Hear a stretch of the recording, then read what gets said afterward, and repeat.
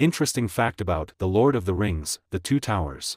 During the filming of a scene in which Aragorn, played by Viggo Mortensen, fights an orc, an unplanned incident occurred. In this scene, the orc throws a dagger at Aragorn. The original plan was for the blade to fly past him, but the actor playing the orc accidentally threw it directly at Mortensen, who didn't lose his composure and instinctively blocked the dagger with his sword. Director Peter Jackson was so impressed with the moment that he kept the shot in the movie.